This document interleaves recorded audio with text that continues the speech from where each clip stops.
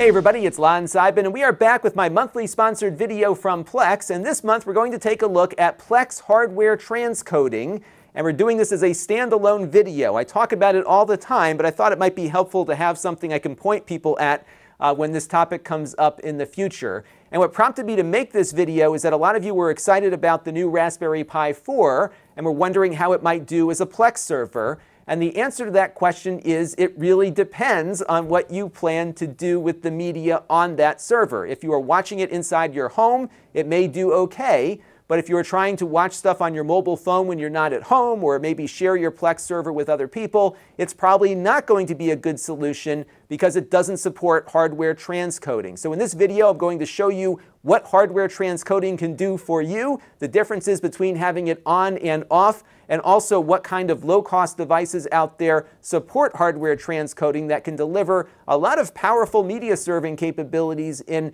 relatively inexpensive hardware. Lots of stuff to take a look at here, which we're going to get to in just a second, but I do want to let you know, in the interest of full disclosure, that this is a paid sponsorship from Plex. However, they are not reviewing or approving this content before it is uploaded, and all of the opinions you're about to hear are my own. So let's get into it now and see what this transcoding thing is all about. So let's start at the top level here and talk about what transcoding actually means. This is one of the key features of Plex, and what it can do is take a large movie file like the one I have here in this example that's running at 20 to 40 megabits per second, and Plex can squeeze that movie down as I play it into something a lot smaller. Now, why would you want to do this? Well, in my particular circumstances here, I only have 12 megabits per second of upstream bandwidth to Comcast, and that means it would be impossible for me to watch this movie when I'm not at home with my Plex server because I don't have enough upstream bandwidth to accommodate what this movie was encoded at. So what Plex will do is transcode that movie into something smaller that I can transmit upstream and that I can watch on my phone. Now, this is a very CPU-intensive activity, and that means if you don't have hardware transcoding on your device enabled, it might only be able to do one of these compressions at a time. But as you'll see in a few minutes, when we activate it, even low-end hardware like this can do 2 or 3 or more of these streams at the same time, just by taking advantage of some hardware that's built into these Intel processors. Now, the challenge is that this is only supported on specific Intel processors that make use of their QuickSync technology. This means it does not work on other chips like ARM-based processors you might find on your Raspberry Pi or your low-end NAS device.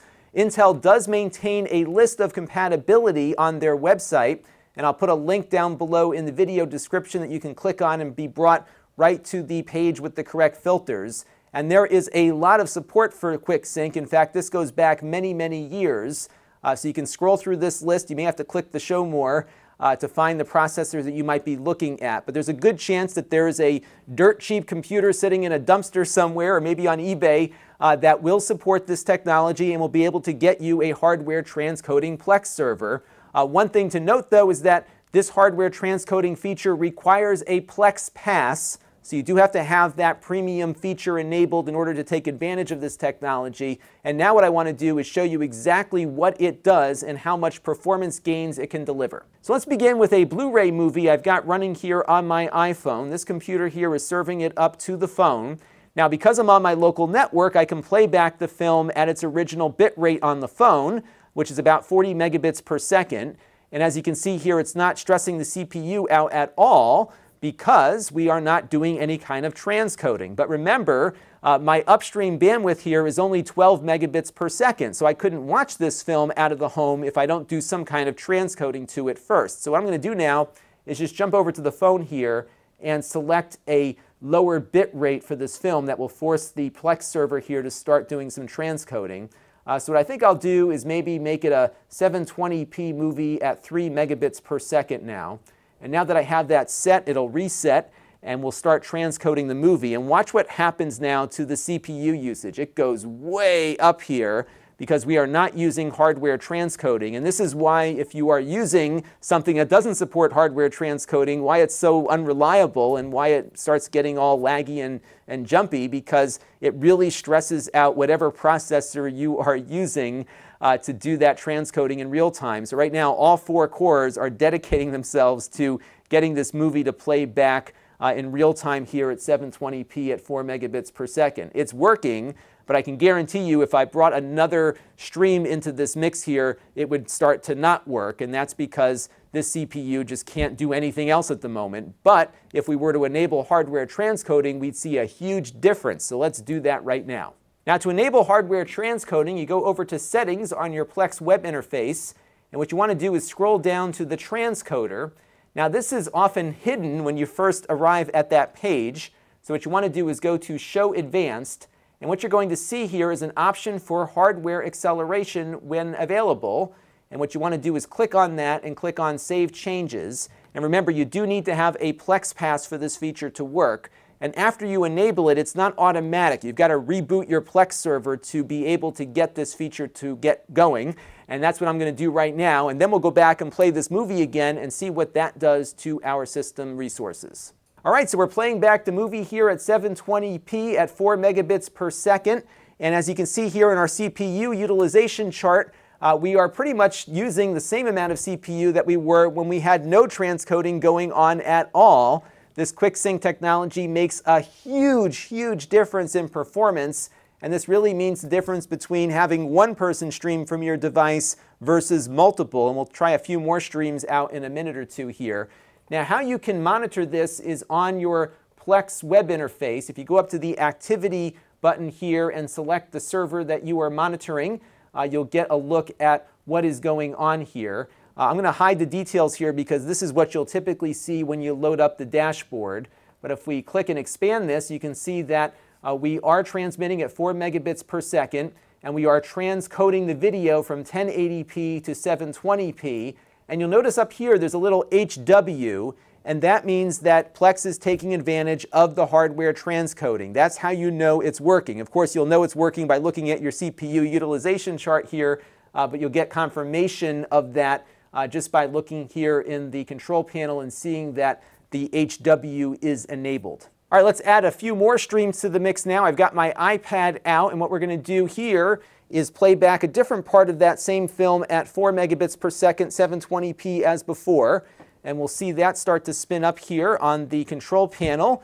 And that is now transcoding in hardware. And I've got now both devices here playing back. And if we switch back over to our CPU monitor, we'll see some additional usage here, of course, because we are now doing 2 streams at the same time. But remember, before, we would never be able to get both of these things working simultaneously. And again, we're still in just maybe the 40 to 50% territory on CPU as both of these things go on here. So not bad on that front. Now what I'm going to do is play a different video file from my computer here. So I've got The Expanse, one of my favorite TV shows, going here. We're going to play that off of the computer. I'm going to go ahead here and just convert this down to that same 720. Actually, this one I'll do 480p at 1.5 megabits per second just to throw another different stream into the mix here. That'll take a second to spin up, and if we jump back to our CPU monitor, you'll see that's increasing a little bit there, but we are still well within the bounds of what this computer can deliver for multiple users. And again, we can confirm that that hardware transcoding is going on here just by checking out the control panel. So altogether, a much better level of performance that we're seeing here out of hardware transcoding versus not using it. So the bottom line here is that if you are looking to stream things outside of your home and you don't want to spend all that much on the server, I would look at some kind of low-end Intel-based mini PC running with their latest Gemini Lake architecture. The computer we've been playing with today is from Pepper Jobs. This has an N4100 quad-core processor, and I think this chip might be the sweet spot for your own hardware transcoding solution. And you can usually get PCs like this for around $200 or less, depending on where you look. They're all over the place. There's some really good ones out there. The Pepper Jobs one here costs a little bit more because they have tuned it for performance, and it really does a nice job of delivering very consistent performance. And I'll put a link down below to the review that I did of that particular computer. Now, if you are just streaming inside of your home and never want to go outside of the house with it, then something like the Raspberry Pi 4 might work. We'll test it when I finally get one in to try out, and we'll see exactly how well it does. But as you saw in our original demo here, when there's no transcoding to be done, it often isn't as much of a heavy load on the processor, and that's where some of these lower-end devices will do fine with Plex. So you can get all that great interface and organizational capabilities that Plex delivers, but you won't have the hardware transcoding for doing anything more than just watching the original version of the media. And again, we'll test that on the Raspberry Pi 4 when it comes in. But overall, you can see exactly what hardware transcoding can do for you. It is a significant increase in performance and simultaneous streams that you can support. And I've been using it, of course, for many years now on my network-attached storage device over there in the closet. If you have questions, let me know down in the comment section below. And until next time, this is Lon.TV, and I want to thank Plex for their continued support of the channel. This channel is brought to you by the Lon.TV supporters, including gold-level supporters, the Four Guys with Quarters podcast, Tom Albrecht, Brian Parker, and Kalyan Kumar. If you want to help the channel, you can by contributing as little as $1 a month.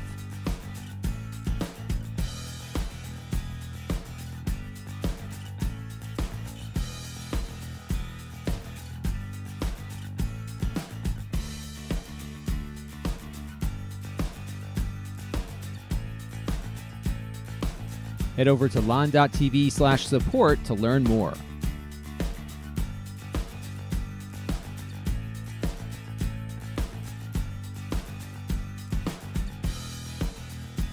And don't forget to subscribe. Visit lon.tv/s.